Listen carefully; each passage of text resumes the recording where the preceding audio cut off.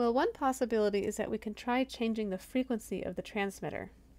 Keeping the transmitter 650 meters high, if we change the frequency of the source, F naught, the transmitter will have a different electrical wavelength, and it should have a slightly different radiation pattern. I reran the model with a source frequency of 15 kilohertz instead of 10 kilohertz. Here's a comparison of the results plotted using the same scale. We can see that we have a slightly different radiation pattern from the antenna, and that the waves are reflecting at different positions, and maybe even at different angles off the ionosphere. Here is a plot of the EZ max fields along the surface of the Earth at 10 kilohertz and 15 kilohertz. In this plot we can see that while there is a null at about 430 grid cells at 10 kilohertz, at 15 kilohertz there is a null around 330 cells, but not at 430 grid cells. In other words, it looks like we can deal with nulls if we periodically change the operating frequency of the transmitter. If we periodically change the operating frequency of the transmitter, there's a good chance that the signal will at least be receivable at one of the frequencies, at any distance from the transmitter, until the signal is too weak to detect, when we're too far away from the transmitter.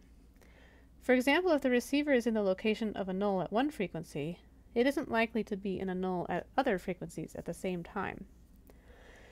By the way, another benefit of switching frequencies is that we can then unambiguously identify which transmitter is sending it, assuming we know what frequency each transmitter is operating at any given moment in time. Now, so far we've assumed daytime ionospheric conditions. But while there is day in some parts of the world, we know that there will always be areas that have nighttime ionospheric conditions. In this diagram, we can see that the bottom side of the nighttime ionosphere is at a higher altitude, it's closer to 90 kilometers, than the bottom side of the ionosphere at daytime, where it's closer to 70. This might be hard to see, but it's raised up a little bit. That is, the ionosphere is lower during the day, and the reason is that sunlight ionizes the ionosphere, which creates more free electrons, and increases the electron density at lower altitudes in the ionosphere. Let's see what effect night might have on our propagating VLF signal at 10 kilohertz, relative to what we saw for daytime conditions. To change between day and night, all we need to do is change the reflection height and the sharpness of the electron density profile of the ionosphere. For day, we had the reflection altitude was 75 kilometers, and the sharpness